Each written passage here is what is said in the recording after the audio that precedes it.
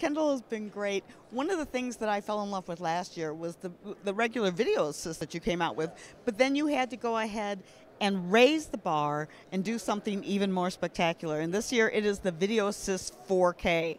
This thing is absolutely awesome. Hi, Sue Lawson here with BSVP at the Blackmagic Design booth here at NAB 2016. So as you said, last year we had the 5-inch 1920 by 1080 HD model. So this year we came out with a new 7-inch. 7 inches. 1920 by 1200. Great thing about this is you can record onto SD card all the way up to Ultra HD. And so you have 2 card slots here. If one fills up, it'll automatically switch over to the other. And they're hot-swappable too. I mean, I can... Yep, exactly. So you can just pull one out, pop the other one in there. There's things like headphone jack and LANC control on this, obviously. It's all touch screen, just like the previous model. And you also have, on the other side here, you have the ability to go in HDMI. You also have SDI, recessed full SDI connections here. And you have XLR minis on here, full phantom power. So depending on how you're working, you can set this up with the connectors and go out to full XLR connections. Now I'm looking here on the back. It looks as though I can put some batteries on there as well. You can hook a couple batteries on here, the LP6 batteries. The nice thing about this, there's 2 slots for that. Once one battery drains out, it'll automatically jump over to the next. And again, you can hot swap the batteries if you need to. That is awesome. Now when is this going to be available? It is available right now, and it's $8.95. For anybody who wants to know what it is I'm buying when I'm out here, I'm buying this and that and that and that. You guys make great stuff. One of the things that I thought was really kind of amazing about the Video Assist 4K is that it's not limited to Blackmagic cameras. I mean, if I'm working with something else, I can still use that. Exactly. So you can see here we have it rigged up with an Ursa Mini, but if you wanted to hook it up to a DSLR, even our micro studio camera would be a great option because that does not have a monitor on it. So this would be one way that you could actually see visually what you're shooting with, and you could record, of course, a backup if you needed to, or just a different format for that matter. Great thing is the SD card slots here, you don't have to use something that's a little more expensive like CFast cards. You can use your traditional SD cards on here, less money, and you can record flavors of ProRes or DNX HD.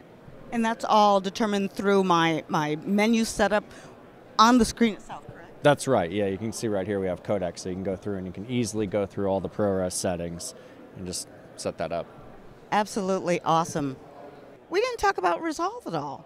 No, so Resolve actually, we came out with a new 12.5.